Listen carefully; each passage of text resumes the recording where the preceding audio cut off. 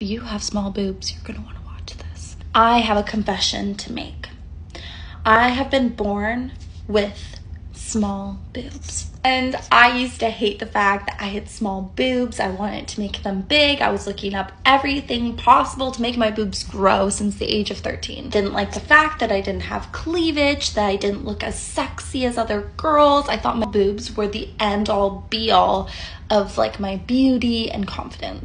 This is what's helped me feel confident despite having small boobs. A huge shift in my perspective was that my boobs are just boobs. They don't have to mean anything about my beauty, my worth. They don't have to mean anything. They can literally be like my arm, like how I feel about my elbow or my arm. That can be my relationship with my boobs. So the first thing I did was change the relationship I had with my boobs. I was placing so much importance on how my boobs looked and how big they were. I was placing so much meaning and value onto my boobs that it was just exhausting. And I was like, okay, we can't do this anymore. My boobs mean nothing. They don't mean anything about me. Yes, they're still sexy. Yes, they're still awesome.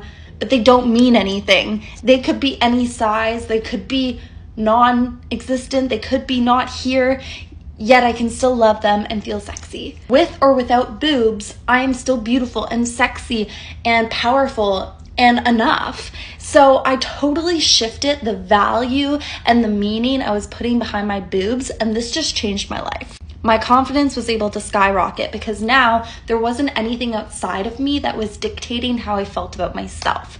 And my boobs were a big part of how I felt about myself. I was like, if I have small boobs, I'm not really sexy. I can't be confident. And this is a huge mistake. Nothing outside of you determines your worth. Also, with your self-confidence, nothing outside of you makes you confident.